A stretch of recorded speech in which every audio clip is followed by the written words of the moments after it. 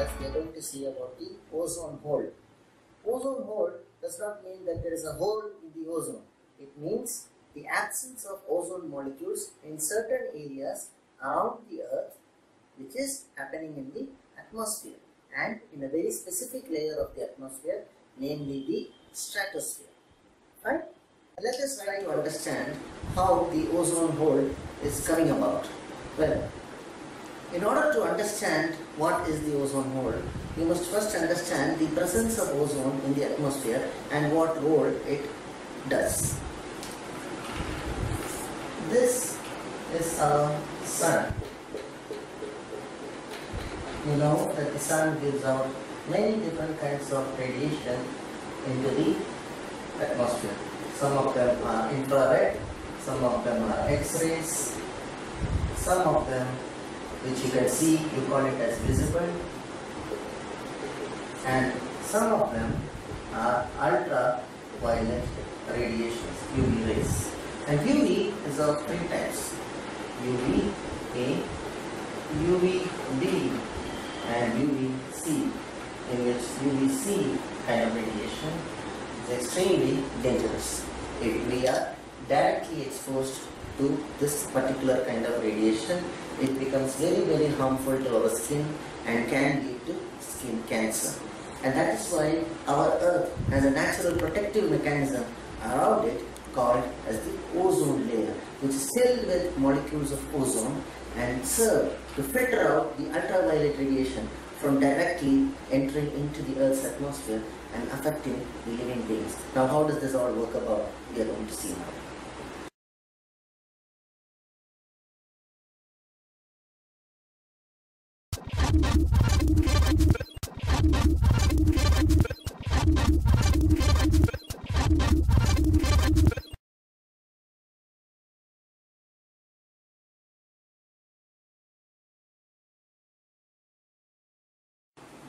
So, this is our sun, which is letting out a large amount of radiation, namely X-ray, UV radiation, IR radiation, visible light which you can see, and all sorts of cosmic radiations into the earth. And the only thing protecting us from direct exposure from all of these intense radiations is our atmosphere, which surrounds the planet. And now we are focusing on only one particular layer in the atmosphere, which is the ozone layer, which I have shown here. Okay, this is the ozone layer, which is nothing but 3 molecules of oxygen. Now let's see what happens when ultraviolet radiation hits an ozone molecule. An ozone molecule means there are 3 oxygen atoms. Now let's draw it again. So I have a UV radiation hitting an ozone molecule here, O3. What happens is it immediately splits up, and you will have 2 oxygen molecules and 1 oxygen molecule which breaks away. So here you have O2 and here you have only O. And this O will then is free to roam about in the atmosphere until it comes into contact with another 2 molecules of ozone, oxygen, and then it becomes 3 molecules of oxygen, which is O3, and that's how oxygen and ozone have a natural equilibrium in the atmosphere. And within the atmosphere there is a lot of further atmospheric chemistry which is very interesting, but we need not go very deep into that for the scope of this lecture. This much is enough. Okay.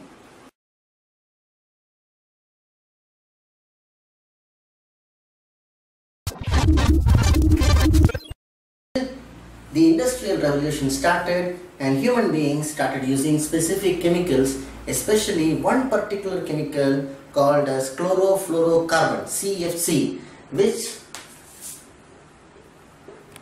not only persists in the environment within the earth but has a problem because it was widely used in the 60s and the 70s in aerosol cans, in refrigerators and in any other cooling devices where this was used to circulate. And this molecule, when released, it has the habit of going and settling down in the upper regions of the atmosphere, right where ozone molecules are most prevalent.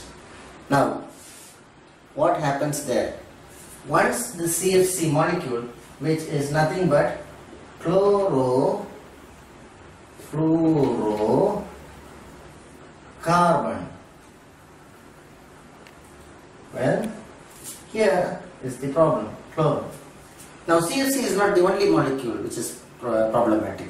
There is another molecule called BFC.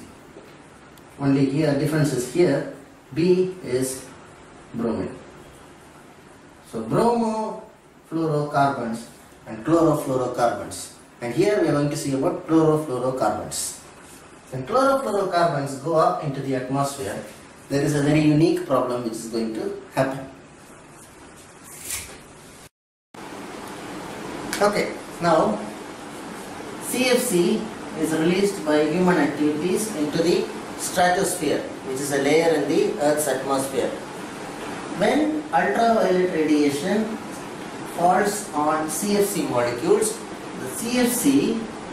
the chlorine from the CFC is separated and is now free to roam around in the atmosphere as a singular molecule.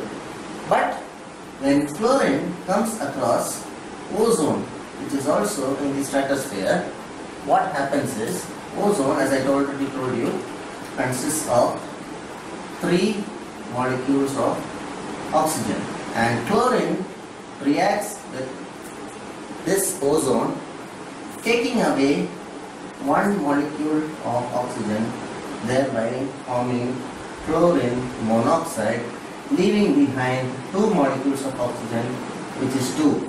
The result of this reaction is that ozone is destroyed. 1 molecule of ozone is destroyed. Now, chlorine, this reaction further, now we have chlorine with an oxygen molecule. Now, chlorine monoxide is freely running around in the stratosphere till it comes across another singular oxygen molecule, wherein this chlorine is released and you have the formation of oxygen molecule, and chlorine is now free to react with another molecule of ozone, again breaking it into singular molecule of oxygen with a chlorine and an O2.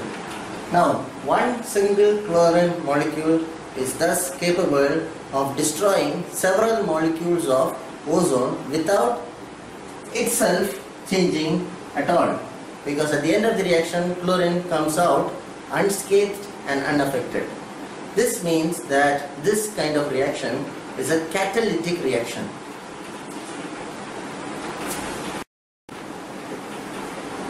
So far we have seen how chlorofluorocarbons, which persist in the stratosphere, go ahead and destroy ozone into oxygen molecule and chlorine monoxide, and then this further, when reacting with oxygen, will again form O2, leaving the chlorine free to again react with a fresh ozone molecule. This keeps happening as a catalytic cycle till the chlorine persists in the stratosphere, and until such time that chlorine forms compounds with the other chemicals which are present in the atmosphere and goes out of the stratosphere. But the problem does not end there, because anthropogenic activities are continuously emitting chlorofluorocarbons at a very, very rapid rate, and they all will react with the ozone present in the stratosphere, and the potential of 1 chlorine atom is high enough to destroy several ozone. So what are the effects of this ozone hole? Since there is an absence of ozone molecules, there is nothing preventing the ultraviolet radiation from entering into the Earth's atmosphere and hitting us. And when they hit us, or animals or plants, they have different kinds of effects, and this could lead to skin cancer in human beings. In order to prevent this effect of the ozone hole, when this was first discovered over the Antarctica, what they suggested, the different nations of the world, they came together and signed what is known popularly as the Montreal Protocol in 1987. 1987. The nations of the world, they joined together and signed this protocol, which is a method, and they made a promise to find an alternative for chlorofluorocarbons, which was creating such a big problem in the stratosphere, depleting the ozone layer. So ozone depletion was recognized as a global environmental problem, and this particular formation of this particular group ensured that they will find alternatives for chlorofluorocarbons and other molecules which were depleting the ozone layer. So that were the major points of ozone hole. Okay, so how do you answer a question on the ozone hole? If the ozone depletion or what are the emission causes and effects of ozone hole, etc. is given, how do you construct an answer and how do you write the key points? First step is to answer what causes the or what is the ozone hole. So you will have to define the ozone hole as the absence of oxygen, ozone molecules in the stratosphere within the atmospheric layer. Once you have defined it, number 2, you have now defined it. So number 2, who or what are the causative agents of the ozone hole? So you will have to mention about CFCs and VFCs. Expand them if you remember them. CFCs are the freons and VFCs are the halons, chlorofluorocarbon and bromofluorocarbon. Once you have done that, the next step is to explain the chemistry, which I have explained in the lecture. In this particular lecture I have explained how it is carried about. So write the chemistry of ozone hole formation, or write about the chemistry of how chlorofluorocarbons destroy the ozone molecules and then go on to destroy other ozone molecules, which results in a catalytic reaction. So mention the word catalytic reaction. It's very, very important. Once you have done that, the next step is to write about the effects of the depletion of ozone layer. Here you will have to mention about UVA, UVB, UVC and about skin cancer. Once you have done that, then you will have to write what now. What now? Now we have what is called as the Montreal Protocol, which was signed in 1987 and came into effect in 1989. And this protocol was signed in by the countries to find alternatives to CFC, VFCs and other ozone depleting substances. So, I hope you have understood about the ozone layer problem and will be able to write a very good answer. Thank you.